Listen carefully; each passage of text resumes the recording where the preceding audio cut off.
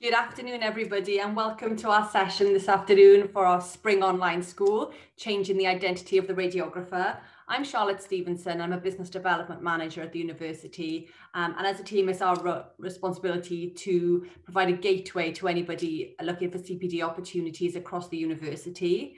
A few bits of housekeeping before we get going this afternoon. We've got the chat function available there if you want to talk to the team, any sound problems, any issues like that. We've also got a couple of the members of Cardiff University's radiography team on the call, so you pop any questions in there.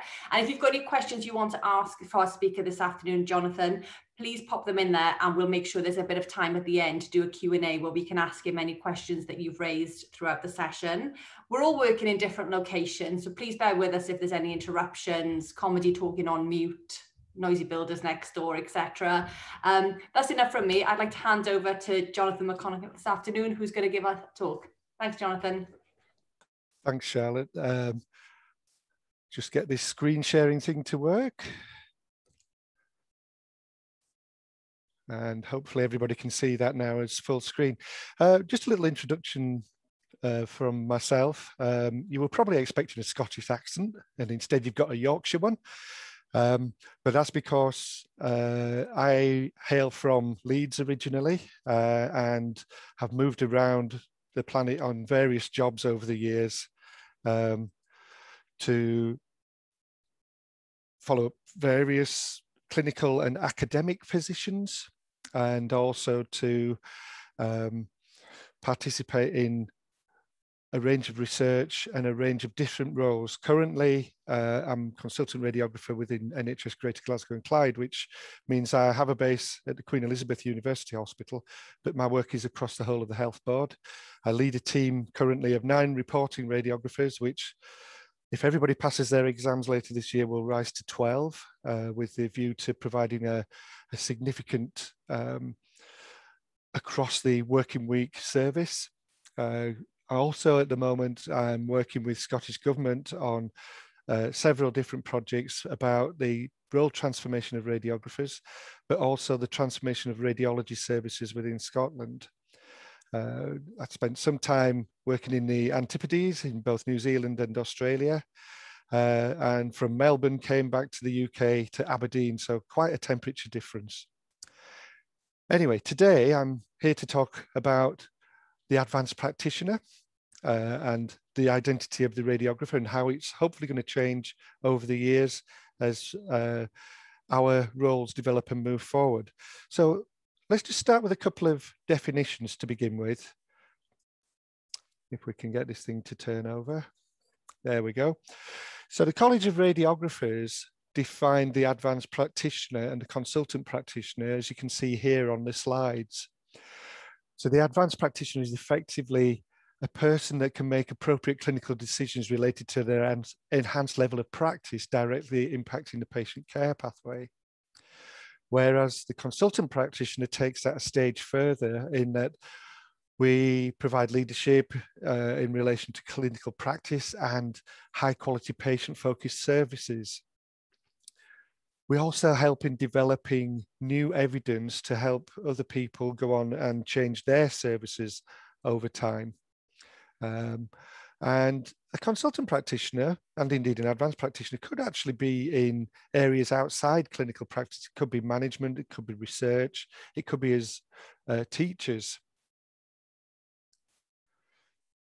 However, we're now at a point where the previous education and career framework definitions, which you saw on the earlier slide, are moving forwards, and various government bodies within different jurisdictions throughout the UK have been asking questions about, should we change the definitions of people? Health Education England in particular have started this work, and these slides that you're seeing at the moment are the definitions that we've come up with in Scotland about the varying layers and levels of working that you will see across the radiographic spectrum.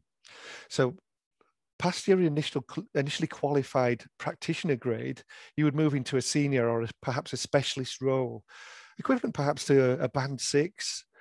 And you can see in the highlighted area that means these individuals will develop in-depth professional knowledge and skills in a particular specialist area, or perhaps deepen that professional knowledge and skills in a particular area.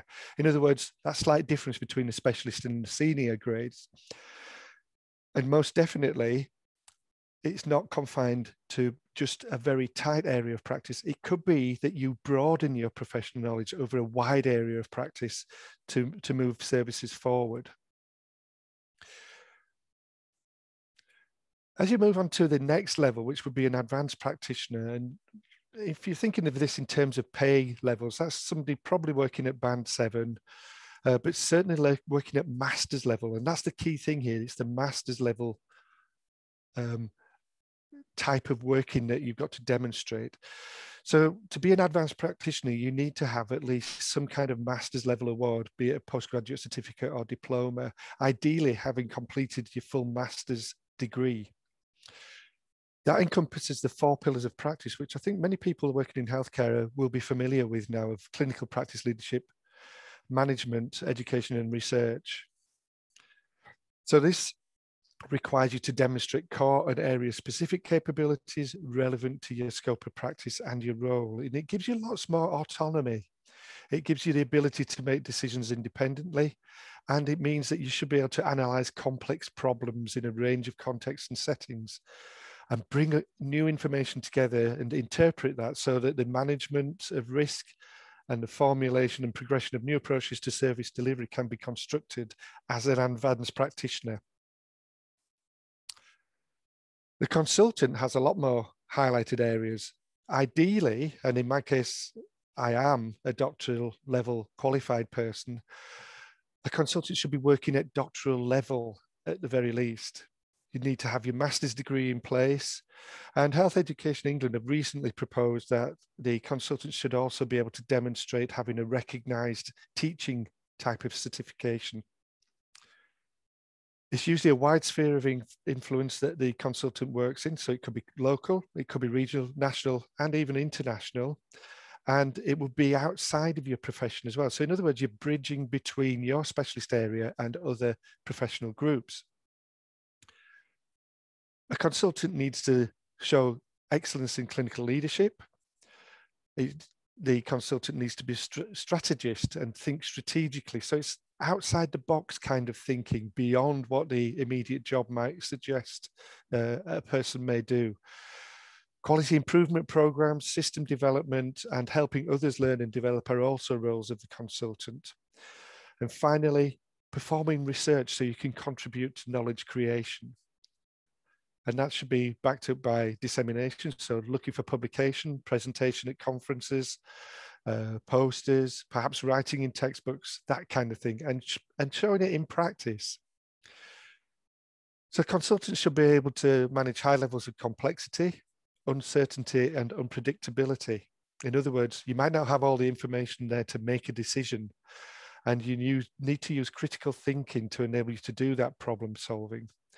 And think about new ways in doing things to start new programs and new ideas of service and working at a systems level. So what is advanced AHP practice? Well, I'm sure you're familiar with these kinds of diagrams, whereby we see the 4 pillars of clinical practice, education, leadership, research and innovation. Everybody within the health service should be working within those 4 pillars of practice. It will be to varying degrees and varying levels according to what your job is. But as an advanced practitioner, that should be all done at master's degree level. So you're showing level 7 working in an academic sense. When advanced practice is evident, you'll be operating in the 4 pillars, but you'll be managing that information. In other words, tying it all together to allow you to move forward, and possibly acting as an advisor to other professional groups, perhaps the patients, and creating evidence to enable services to move forward and connecting those all together so that then you can act as a more informed advisor. So when all those pillars are linked together by those blue arrows, you are an advanced practitioner. Now, the pillars may not stay the same. The clinical practice area is the most notable one and always stays the highest within the advanced practitioner realm. It will change over time. The left side shows more working in leadership and education at a particular time that somebody may have looked at their practice. In the right-hand group, you can see research and innovation is more important for that individual at that time of evaluation, remembering that these things change over the working day or perhaps the week, and that might actually guide how you decide to develop yourself. Always remember though, this green clinical practice area is the one that is the strongest element for an advanced practitioner. We could describe it a different way.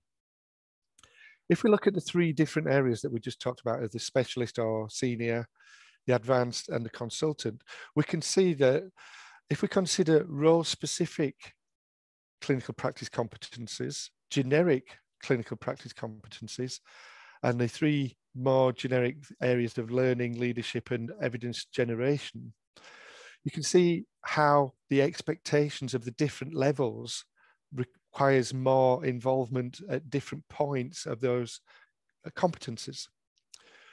What's very important to note though is that the advanced practitioner will always have the top level of clinical competencies, be they practice specific or more generic, as is seen in the consultant.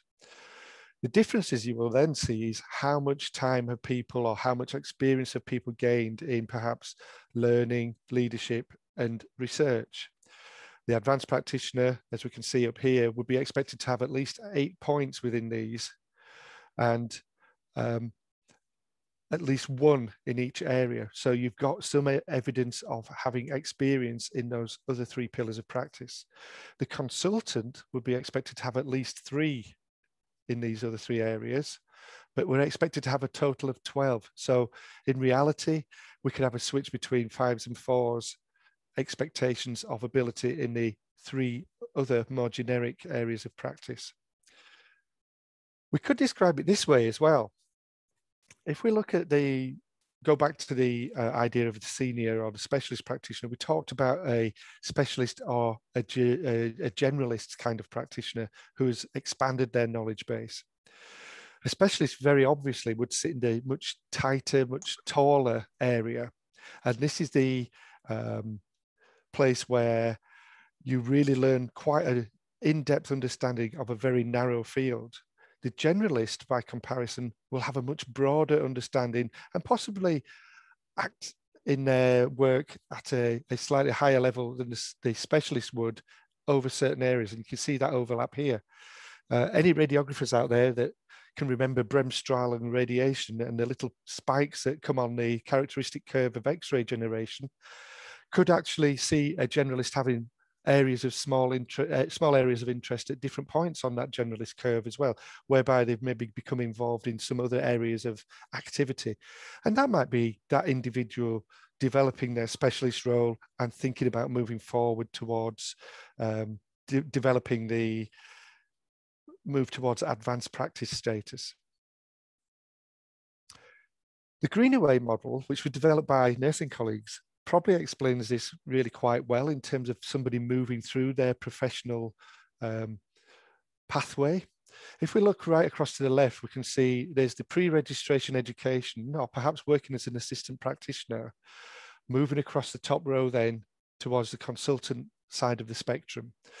But in achieving that, we can see that people could have lots of different pathways, may have connections with academia along the way, may have more connections with research, may be very clinically focused and rapidly move towards advanced practice, or consolidate their initial learning and then start to become, which is more traditional, a senior practitioner and then move on to advanced practitioner and then perhaps the consultant. Essentially though, we can see how there's connections between all those different pathways and how they're interrelatable to enable people to move through their careers. Another important document that came out, I think it was 2014, was the Transforming Healthcare Through Clinical Academic Roles. And we can see here on the next diagram how the Greenaway model and the thoughts within the clinical academic perspective could fit together.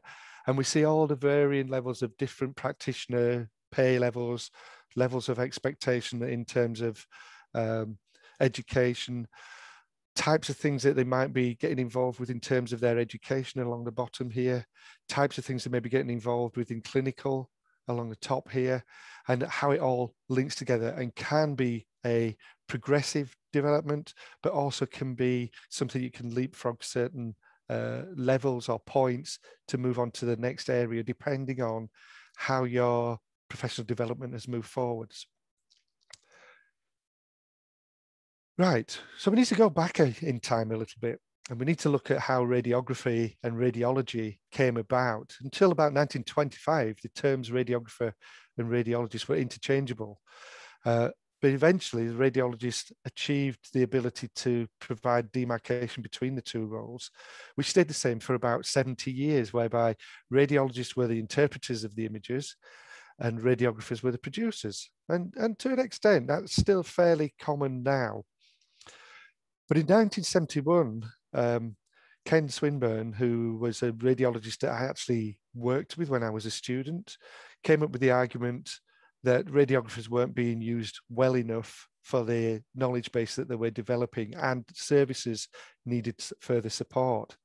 So this was the very first arguments for radiographer development in terms of, could we have somebody that does more than what is normally expected of a radiographer? In other words, the early part of advanced practice.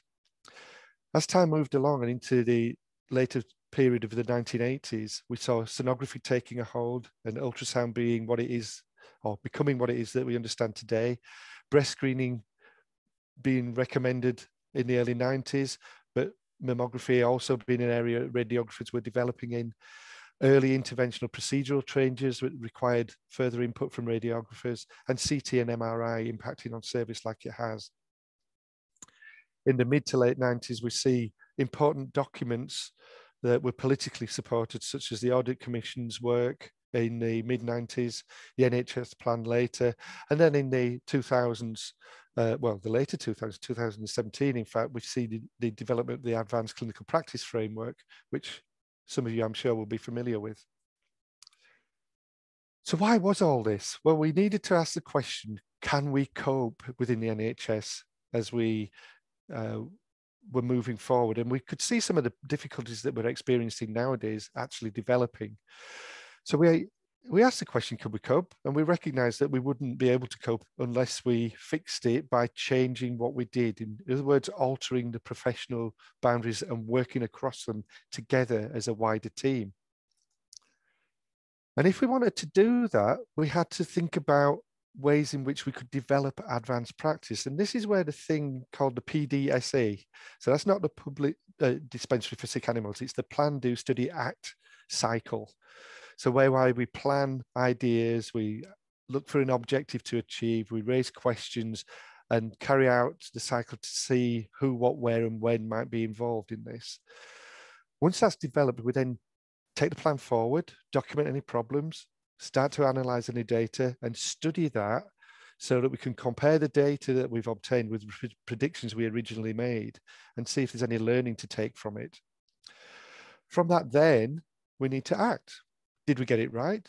How can we move forward? What's coming next? Where do we go now?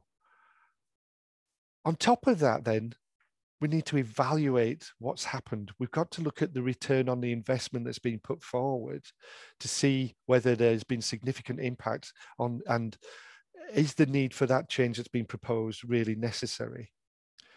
We then need to look at its application and what do allied health professionals need to do differently for this change to happen. And that might involve learning, it might need further research and developing skills and knowledge accordingly. So to enable that change, people have to be brought on to the next level. And then we have to understand how people have reacted to this and whether people will engage with it. And that comes at all levels. That could be the AHPs themselves. It could be people who originally performed the role. It could be people who are going to receive that input in a way that isn't traditionally the one that we would normally see, such as medical staff delivering these services. In Australia back in 2014, and still to an extent now, the advanced radiographer practitioner role hasn't been introduced as significantly there as perhaps we're seeing in the UK. And the UK is still seen as the leading light in development of radiographers in terms of advanced practice. But this diagram here shows all the interrelated problems or components that need to be put correctly in place to enable advanced practice to move forward, and the understanding about who thinks what, where and when, and how can we move it forward. And I think this is a really good model that you could go back and look at when you're considering changing any practices yourself. So early days of radiographer advanced practice came through the reporting side in a need to meet the demand and timeframes required of the accident and emergency department for reporting. So if we use the PDSA idea, we ask a series of questions on the left of what do we do now, who does it, when, can or how do we improve, and who will do that. So we can see A&E reporting were the people that did it, needed it, and the people that did it were the radiologists and their trainees, and that could result in significant delays. So to get over that, we needed to think about other staff to be involved, and the obvious people would be training radiographers within agreed scopes of activity. It may impact on the A&E perceptions. It could influence registrar training opportunities. And we also needed to use feedback methods and audit to be able to measure what we've done and how we've gone about it as being successful. So as we started to roll that out, we looked at which staff, and that had to be the people with experience and an interest in the area, with a good aptitude for it, and able to interact outside the normal ways of working that were accepted at that time. In other words, you're working in a new team now, so you have to be able to hold your own within that team. What training was required? Well, it needed to be postgraduate with mentoring in place. So we needed to have the radiologists involved. We needed to be understanding the technology that was in use. Although rather amusingly, at the time when I did this, it was films, bright lights for dark areas on the images, and a magnifying glass to be able to see something a bit bigger. And then other advanced practice skills that need to be brought to that. Again, all these have to fit within the social structure that this individual will be working in. And then we have to measure it. We have to measure it in an appropriate way, something that is not too onerous, otherwise you spend all your time measuring it. It should be recognisable in a multidisciplinary sense. And we need to develop our research skills to enable us to interpret what the information is giving us and how we might move forwards. So historically, if we think about the barriers to advanced practice, radiography has been prevented from wider development, despite showing that we have lots of evidence to support that this is a way that we should move forward. We also have to be sure about, is what we're proposing going to be useful to the service? And will that service change be at a level equivalent to what was there before? In thinking about those things, is there the political will to support this? Usually the strongest voice wins out within advisory roles at government level. And so it means the obvious development group is superseded by a different profession. As well, will patients accept the different service? Because this is something that politicians are very wary of if patients decide that the service isn't meeting the expectations. So what other costs are there to manage this service? And are there people out there who are prepared to do it? So what are the expectations? First of all, what's in it for the service? Remembering, of course, you may label yourself as an advanced practitioner relative to what you would normally do, but for another group, that might not be an advanced practice. So we have to ask the question, do we need to develop this new person? Will this method meet the service demands? In other words, will it be at least as good as it was previously? How will patients react to having their work performed by somebody who isn't a medic and perhaps everybody expects a medical input? Can we continue to deliver this? Are there enough people there? Are they available at the right times of the day? And how do the staff need to change in their culture from their traditional roles to the new ones? And can this continue? And can it extend into other areas? Clearly, there need to be incentives. And for a lot of people, it's the what's in it for me question, particularly as well, how will I be educated? How am I going to have to stand at a significant cost to enable me to do this role? Will there be a better grading for me once I start to operate at this level? And what level will I expect to progress to within various stages of my career? This change in staff may actually enable wider service delivery, because with the new set of knowledge, skills and behaviours people have, we could actually apply them to different areas. As a result of that, we might actually reduce some costs by perhaps reducing external provision of reporting is one example, but also using a less expensive individual to do a job so that the other individuals who perhaps are more expensive can be focused on different roles that only they could do.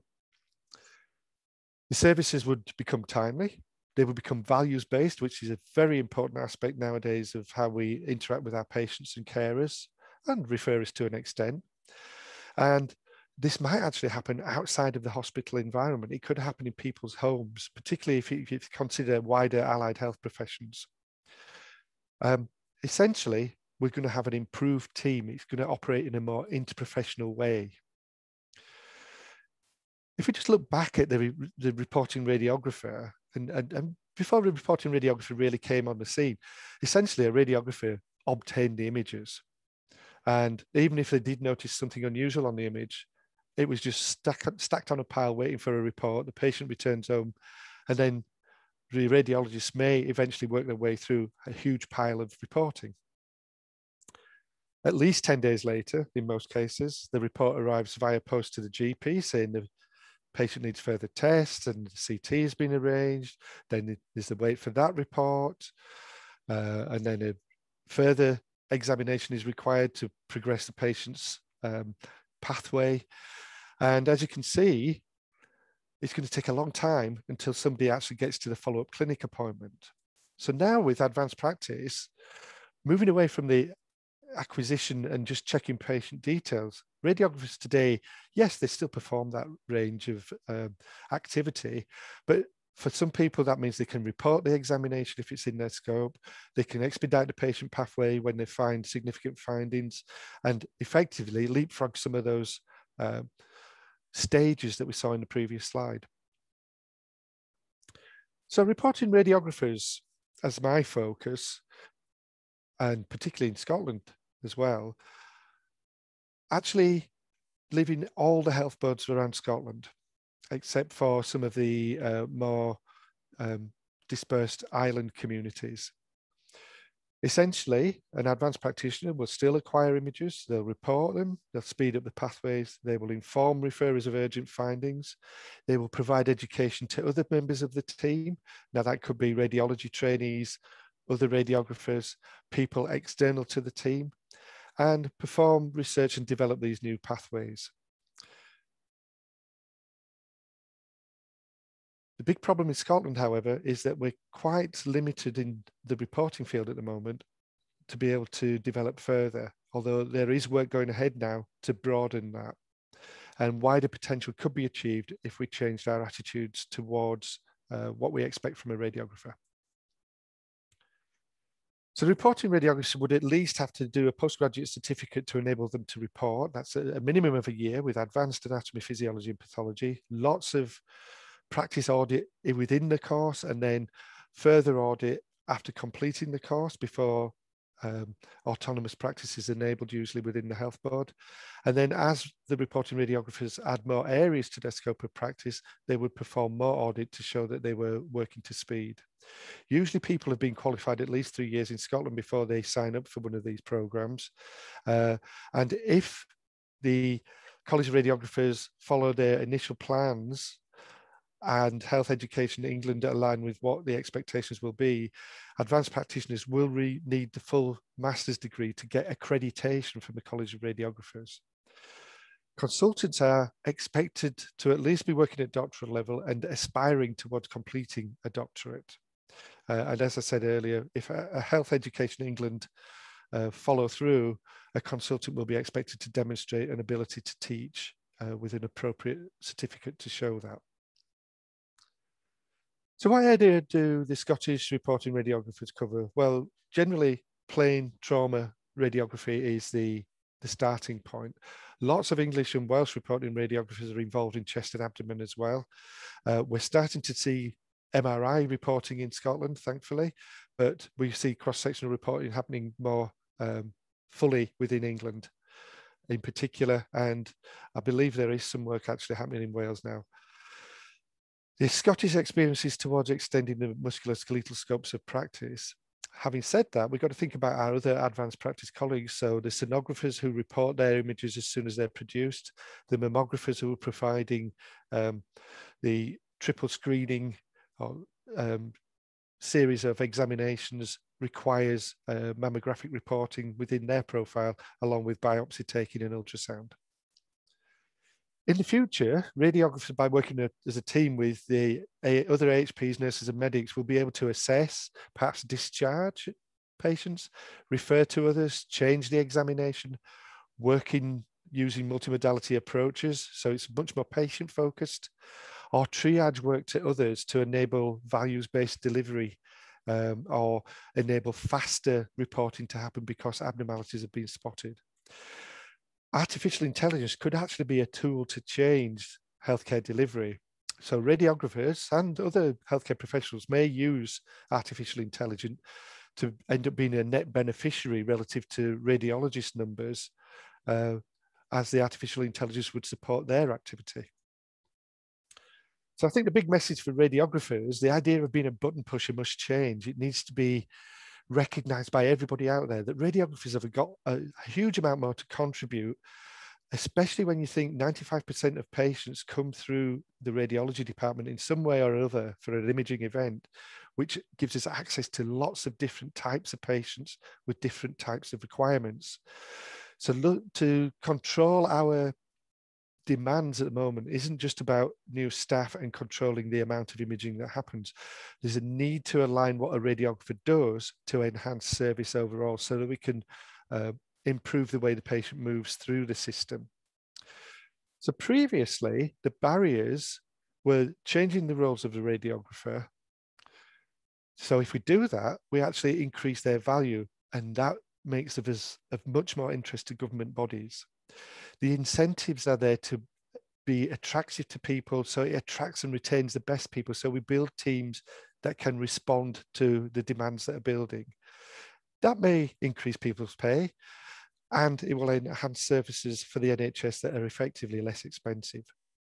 The expectations will be, once these things become the norm, then this would be how radiographers would develop in the future. It would be their actual practice within normal service delivery, and professional development and patient demands are going to be achieved, and they will move further forward than we are at the moment.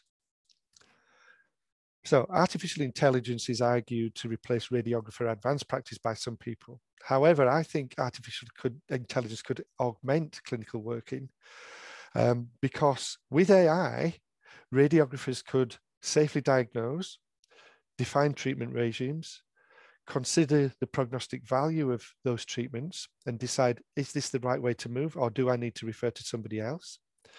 Change the workflow pathways accordingly, and speed up and expand the access to other AHP workers and nursing colleagues or other people across the health and social care sector. So if we embrace AI, the profession would be furthered and its identity could be changed. So the radiographer of the future would be multimodality capable, provide initial clinical evaluations, and perhaps work on a preventative approach by offering advice or referring people to services who could help patients avoid perhaps further trauma. There could be strong professional links that enhance this public health approach, perhaps through smoking cessation for people who are about to start having radiotherapy treatment for cancers. So as a result of that, we can hopefully have a better experience of the treatment. We might work more widely in the community, particularly radiotherapy advice, perhaps. And does this leads to a question, does it mean we have to change the pre-registration curriculum to some extent? And how does that fit with the College of Radiographers Education and Career Framework, much of which we've seen definitions at the beginning? However, this is now up for review and hopefully will be coming through by the end of this year. So we need to connect those things together. We need research and education at the center of clinical needs, role development, performance measurement, and leadership. And we can see how each one of those joins together to enable advanced practice to move ahead.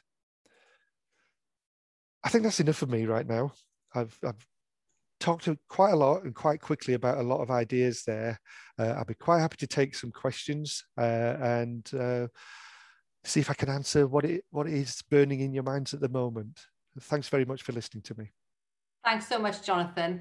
As I mentioned earlier, if you want to pop any questions you've got in the Q&A in the chat, I'll make sure to grill Jonathan now. And we've got a few already, Jonathan. So if I rattle through them in no particular order, what have we got here? Well, somebody's asked, can they get the copy of the slides? So these recordings will be available on YouTube afterwards. So we will send links to those out later. How has COVID impacted the role of the radiographer? Any long-term changes? We've learned quite a lot of things about how we work and how we organize ourselves, how things like a pandemic will shift what it is that we're doing, and how we need to focus on the aftermath of that. And this is really important component to think about as we're moving into that recovery phase right now. Certainly, big worries amongst government bodies are how do we respond to things like delayed diagnosis for cancer, for instance. But we've got to remember, cancer is the big one in people's minds, but there are a heck of a lot of other diseases out there that need responding to. So I see this as a great way in which radiographers can look at the way pathways work at the moment. They can look at themselves and ask, can we develop new advanced practices that would help the service respond to this demand? People have had a lot of quite heavy experiences and emotional experiences, definitely. And I think we have learned a lot in terms of emotional intelligence as well, which I think could lead into those ideas about the public health sort of thinking about the role of the radiographer and their interactions with the patients. Very interestingly, mammographers have started taking on counselling as part of their CPD, because it may well be the patient that sees the mammographer for perhaps a symptomatic visit is the person that she or perhaps he pours out all those worries to. So having those extra skills are part of the developments that we must be looking at across the range of areas in which radiographers work. Fab. One of the elements that is difficult to articulate is what is meant by working at master's level. Well, I think the best way to say that is looking at any definitions that you might see within a university module descriptor or perhaps a program descriptor would tell you what level 7 is in terms of master's level working and academic activity. Now that's about being critical and evaluative and not just taking things at face value and asking questions about what are we doing? Are we doing the right thing? Can we do this better?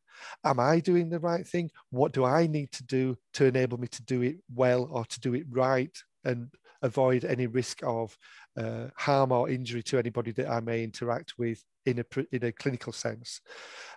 So it's getting those quite heavy duty verbs that you will see written in academic modules and documentation. But I think your leadership group have a list of that kind of information within their websites. Certainly when the new in fact, the current education and career framework for the College of Radiographers has that kind of definitions within it. As well, you would see that in any other professional bodies' representation of their career frameworks, and it would indicate to you the kind of stuff that working at master's level would represent. Fab, thanks Jonathan. Can you foresee a time when people will train as generic healthcare workers and then specialise in a specific area of advanced practice? Oh, there's a bomb waiting to go off, I think. I think, I'm not sure whether it's necessarily a generic worker per se, but I do think that we need to consider as the wider non-medical professions to look at some of the material that perhaps the physician associates are including within their initial education profiles and ask ourselves, do we need to include some of this to give us the springboard for later down people's careers to more easily take on what we now see as advanced practice as being more regular practice. So things like a better understanding of physiology, pharmacology, that kind of things. Although I know radiography courses do have this to an extent within their programs, but not to the extent that perhaps a physician associate might do. Now that would give us a broader breadth. It would also perhaps give us greater acceptability by medical colleagues because we've had that grounding, which is very similar to the early days of a medical degree. Frequently, we have laid before us the accusation that you've not got a medical degree, therefore you can't do the same things. It would also answer an interesting article that I think was 2004 or 5 perhaps, that said advanced practice roles would always be task specific within radiography and couldn't broaden themselves. So those kinds of ideas are the sort of things that might, I'm just looking at the comments that are coming up there, are the sort of areas that people may need to include. There are definitely much more, for want of a better word, soft science inclusions within programs now, certainly within radiography, to enable people to think about things in a different way and to acknowledge the values that patients may have and their carers may have, so that you can adapt to their needs better or offer advice about what might be the way in which to progress. Fab. Another question for you. Radiation therapists in the UK seem to be taking on less technically focused AP roles. Do you see diagnostic radiographers moving towards similar pathways? I think we will have a mixture. I think we still need advanced practitioners that are very modality focused. However, in order to move some of the services forward, and this is more about how the health service decides to organize itself. I think radiographers are likely to include more of this material, particularly, yes, I know Bronwyn, I remember you from Australia, have particular issues in terms of we are often perceived in diagnostic radiography as a bit of a conveyor belt in terms of moving things forward, in terms of meeting the waiting room demand, rather than actually we need to have a more values-based approach. So a wider understanding, an ability to link in with the public health message. And this could be simple things like an idea that we've tried to get off the ground is for GP referred people post a fall, for instance, that actually haven't injured themselves, could be referred straight away to occupational therapy colleagues who are part of the falls and fragility team, who would visit the patient in their home and offer equipment to help prevent those falls in the future. Or perhaps make an assessment that the patient might need some further different kinds of occupational therapy or physiotherapy or other wider medically oriented input to enable the patient to deal with their situation in life. It's about meeting those activities of daily living and doing it in a safe way. So I think, yes, radiographers will need to have some of those skills in there. I've got two questions from Martin. How do you negotiate your relationship with radiologists in developing advanced practice? And what was the topic of your PhD, Jonathan? Well, my PhD was actually set in Australia, back to Bronwyn.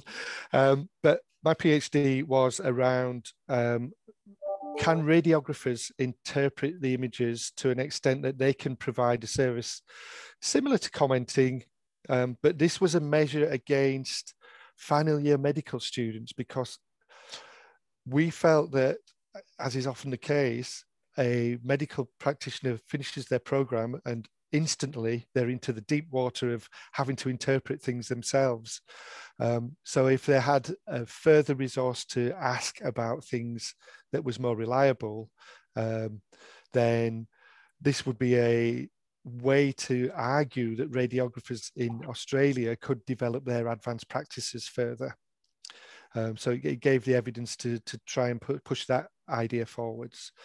In terms of managing the relationship with the radiologists, sometimes it's challenging, I won't deny that. However, I think the way in which to approach this is to encourage the radiologist to participate in the generation of the development of the idea, encourage radiologists to contribute to the development and methods in which might be employed, ask them to get involved in the assessment process of the new idea to see how it moves forward. It's quite interesting, actually, since becoming a consultant myself 8 years ago now, there has been a significant shift where it was over my dead body kind of thing, and people snarled as I walked into the room almost, to a proper acceptance that we actually can do this job and we do it well and we know our limits, which is another big thing in accepting that our education maybe hasn't been for as long or as in depth, or maybe connects with some other aspects. And that recognition that the radiologist is a member of the bigger team and is somebody to approach seems to be gaining positive reaction. And we're seeing it work much better, particularly in the smaller DGH kind of setups, whereby a much more cohesive team can work together. And there is a move towards developing more communities of practice now, which is a mixture of people involved in that community. It's multi-professional, so it also extends outside of radiology, so that there is a way in which everybody contributes and everybody is valued for what it is that they do. So the team value is expressed. A follow-up question there as well. It seems that the Every Matter Counts engagement requires exploring by radiographers. I would agree, yeah. I think we need to do that. I think where we've got a problem though is finding enough space within the team as pressure continues to rise in terms of the amount of imaging that's required of the radiology department continually growing. Insufficient staffing being in place. Now, the Richards report should hopefully prove very positive for certainly for England, and I'm assuming that counts towards Wales and Northern Ireland. I can't remember off the top of my head, but certainly we are trying to push for that kind of way of thinking within Scotland as well.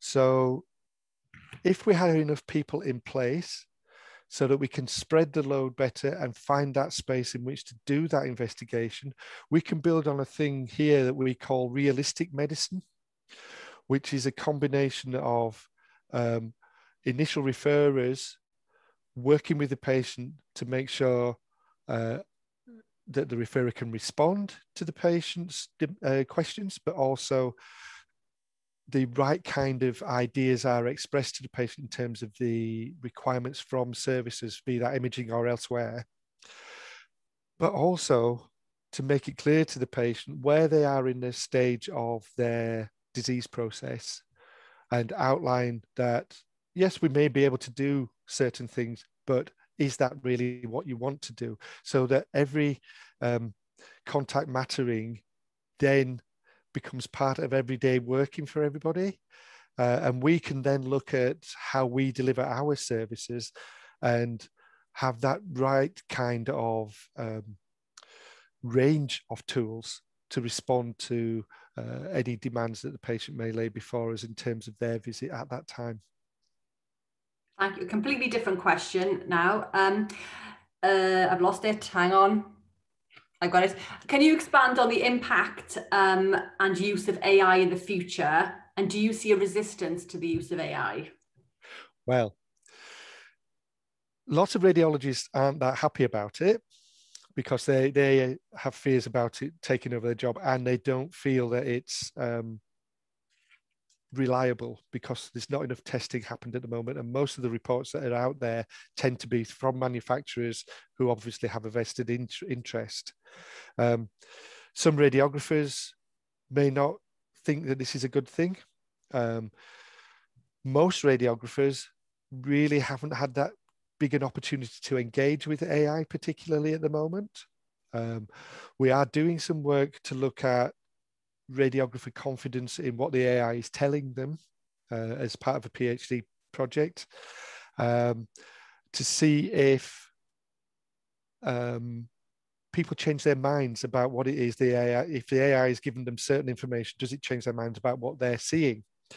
So this is kind of a precursor then to radiographers being supported perhaps in commenting / reporting immediately as the image is produced, with the backing of the AI, which would then potentially change the pathway significantly that the patient follows, so that we actually probably wouldn't have to have a definitive accident emergency reporting pile because it's being done immediately by a range of people who aren't necessarily fully trained as reporters.